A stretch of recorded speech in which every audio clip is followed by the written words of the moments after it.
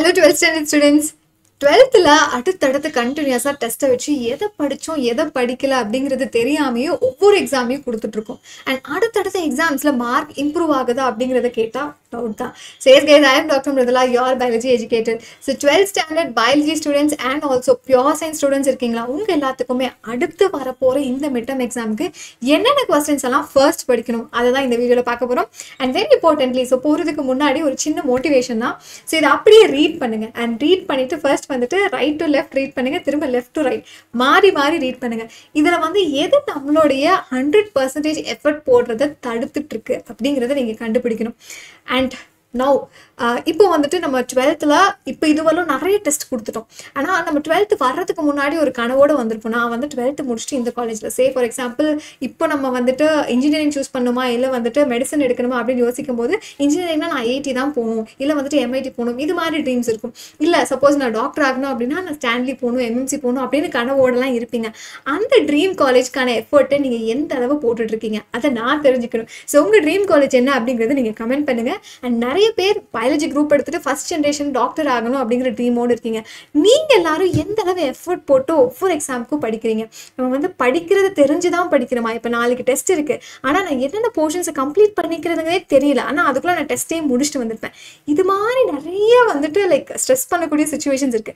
So நான் அதுக்கு எல்லாத்துக்குமே ஹெல்ப் பண்றேன். பட் அதுக்கு முன்னாடி நீங்க வந்து உங்களோட ட்ரீம் காலேஜ் என்ன, ஸோ நீங்க இன்ஜினியரிங் சூஸ் பண்ணாலும் சரி இல்லை வந்து மெடிசன் எடுத்தாலும் சரி, அதை மறக்காம கமெண்ட்ல சொல்லுங்க. அண்ட் இந்த கேட்டகரியில யாரெல்லாம் இருக்கீங்க, ஸோ நீட்டுக்கான ப்ரிப்பரேஷனும் பண்ணணும். ஸோ அதுக்கு என்னால் முடிஞ்சளவு நானும் ஹெல்ப் பண்ண ரெடியாக இருக்கேன். ஸோ நீங்களும் மறக்காம கமெண்ட்ல அதை சொல்லுங்க.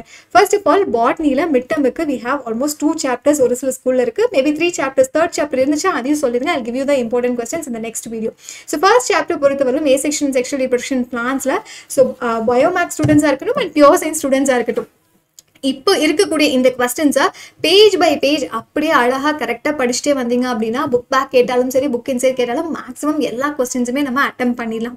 அண்ட் இதுலேருந்து நமக்கு 5 மார்க்ஸை வந்துட்டு பப்ளிக்லேயும் கேட்பாங்க. ஓகே, ஸோ லாஸ்ட் டைம் வந்துட்டு அதாவது இந்த பப்ளிக் 2024 மைக்ரோஸ்போரோஜெனசிஸோட அந்த கம்ப்ளீட் ஸ்டெப்ஸை வந்துட்டு 5 மார்க்கில் கேட்டிருந்தாங்க.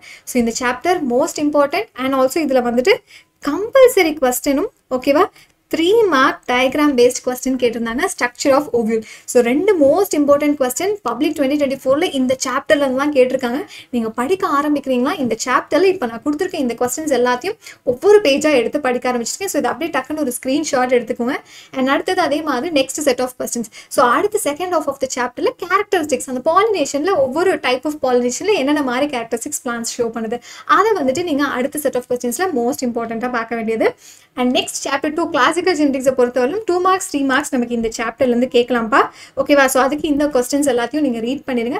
இது ஒரு ஸ்க்ரீன்ஷாட் எடுத்துக்கோங்க. மேபி இதில் ஏதாச்சும் ஒரு கொஸ்டின் புரியல அப்படின்னா அதையும் கூட நீங்கள் கமெண்ட்டில் மென்ஷன் பண்ணுங்க. மேபி நான் அதுலேருந்து maybe I can give you 1 shorts, அதுலேருந்து நம்ம படிக்க ஆரம்பிச்சிடலாம். அண்ட் அடுத்தது நான் சொன்னதை மறந்துடாதீங்க, மறக்காமல் கமெண்ட்டில் சொல்லுங்கள். And very importantly, so 12th படிச்சுக்கிட்டே நான் நீட்டுக்கும் ப்ரிப்பேர் பண்ணணும்னு ஆசைப்படுறேன். அதுக்காக நான் ஒரு டெய்லி ஒரு 1 minute ஸ்பெண்ட் பண்ணலாமா?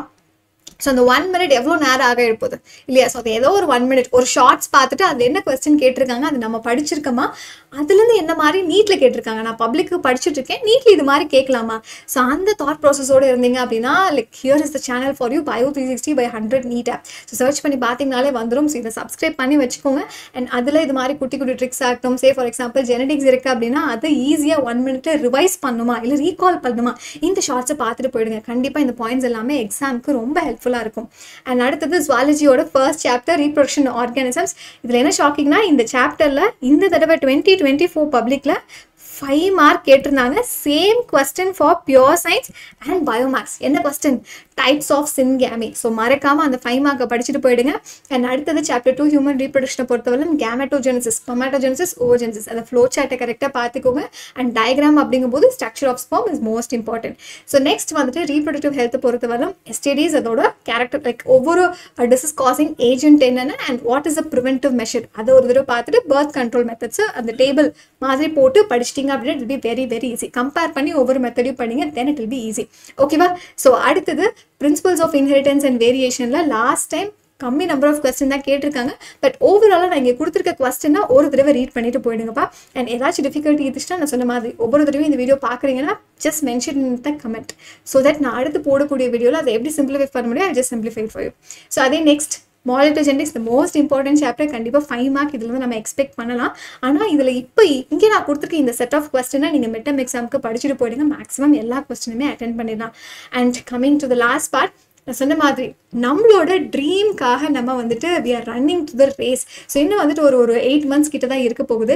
ஸோ இந்த 8 monthsல ஓகேவா, ஸோ நம்ம வந்து எவ்வளோ தூரம் எஃபர்ட் போட்டு ஒவ்வொரு நாளும் படிக்கிறோம். மேபி கொஞ்ச நாள் நமக்கு டவுனாக ஃபீல் பண்ணுவோம். அப்போ இந்த கமெண்ட்டை பார்த்து இந்த கமெண்ட் நம்ம பண்ணோம் அப்படிங்கிறது ஞாபகம் இருக்கணும். ஸோ அந்த ட்ரீம்காக ஒவ்வொரு நாளும் எஃபர்ட் போடுங்க. ஸோ ப்ளீஸ் டூ மென்ஷன் அதுக்காக எவ்வளோ எஃபர்ட் போடுறீங்க நான் அடுத்த வீடியோவில் பார்த்துட்டு வந்து I just meet you that. And biology படிக்கிறதுக்கு வேறு என்னெல்லாம் அடிஷ்னல் ஹெல்ப் தேவைப்படுது, அண்ட் ஆல்சோ நீங்கள் நீட்டுக்கும் ப்ரிப்பேர் பண்ணுறீங்க அப்படின்னா என்னெல்லாம் ஹெல்ப் வேணும் அதை மறக்காம கமெண்ட்ல சொல்லுங்க. So see you guys in the next video. Bye bye.